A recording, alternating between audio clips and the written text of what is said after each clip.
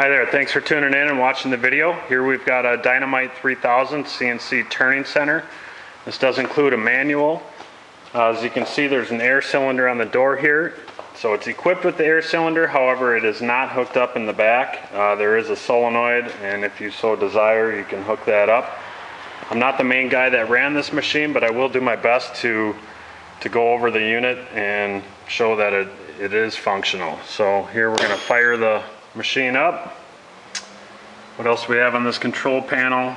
A door open indicator light. That is functional. Let's see.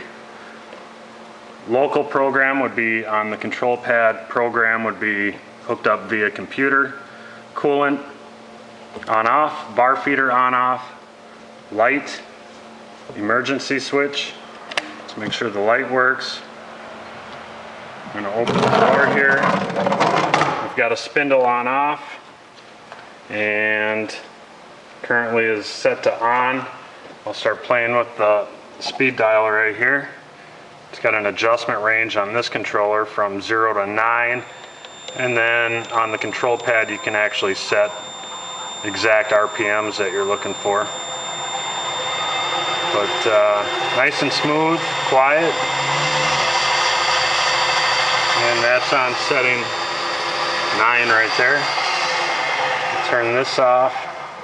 This turning center does have a coolant line. It also has oilers going to both the Z and the X. It's got a 5-position tool changer right here. What else do we have? It's got the live center. Over here we've got, this is going to be your RS-232, a probe connector, a sync input-output, hookup for the bar feeder, and a plug-in for your coolant pump. Now let's get back up to this controller. It's asking me if I'm ready. Probably not, but I'll give it a shot. Yes, I'm ready. So here we go, it's initializing. Looks like it's adjusting for the backlash. Locked a tool in place. Now it's asking me a mode. So,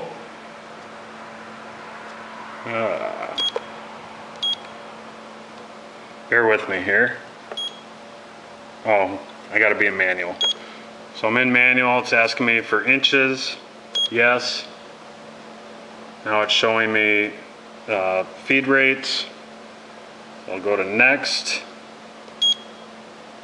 That's the Z feed rate. Tool calibration, I'm going to say no. Manual move, yes. Tool 1. How about let's try tool, well, let's try tool 1. Tool change. Tool 5. There we go, tool changer works. Just locked it in place. Okay. Now this is my X. I'm going to try to jog this.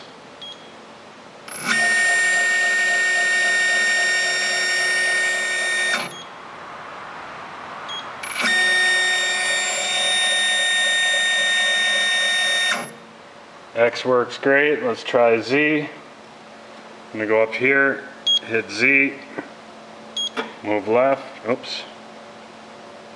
There we go.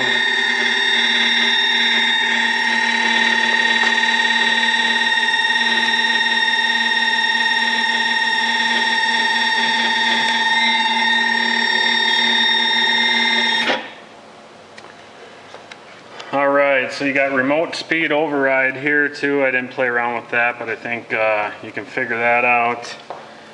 It's got a door switch here. Arm catches that. Door open, on off. That's going to be if you have that that air cylinder hooked up to the door. And I think that's about it. We'll come around to this side. Oh yeah, it does have a 1-inch through spindle. Pretty nice. You can get some pretty thick stock in there. It's got an oiler container reservoir here.